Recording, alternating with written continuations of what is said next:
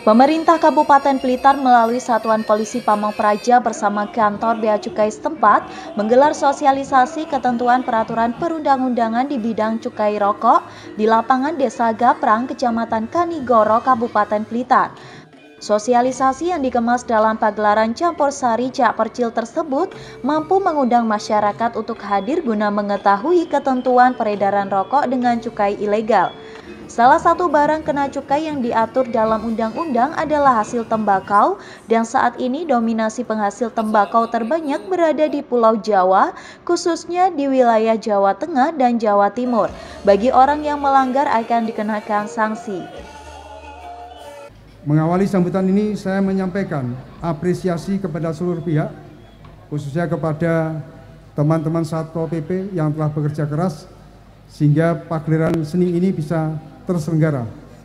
Saya juga menyampaikan terima kasih kepada seluruh pegiat seni, CAK PERCIL dan kawan-kawan yang ikut mendukung kegiatan sosialisasi ketentuan peraturan perundang-undangan di bidang cukai.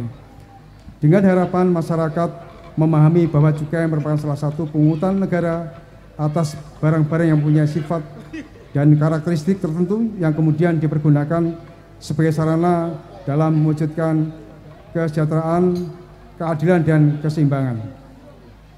Penerimaan negara dari cukai memengaruhi besaran dana bagi hasil kepada daerah yang digunakan untuk pembangunan di berbagai bidang.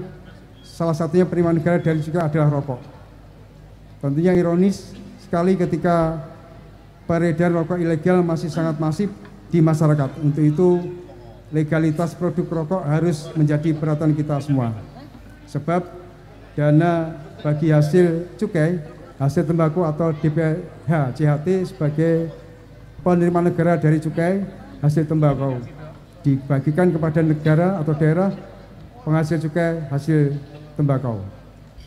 Untuk itu saya minta kepada seluruh yang hadir untuk ikut memerangi peredaran rokok ilegal. Pastikan rokok yang panjenengan beli legal, berpita cukai.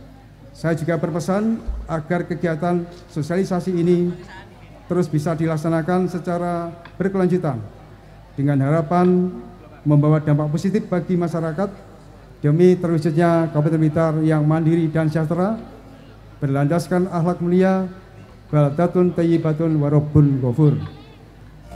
Bagi pengedar atau penjual akan dikenakan pasal 54 serta sanksi penjara bagi pembuat rokok ilegal dan denda minimal 2-10 kali lipat dari nilai cukai yang harus dibayarkan. Kegiatan sosialisasi gempur rokok ilegal ini diselenggarakan sekaligus mengingatkan kepada masyarakat untuk bersama-sama memberantas rokok ilegal. Dari Blitar, Toto Kidaryono, KS TV.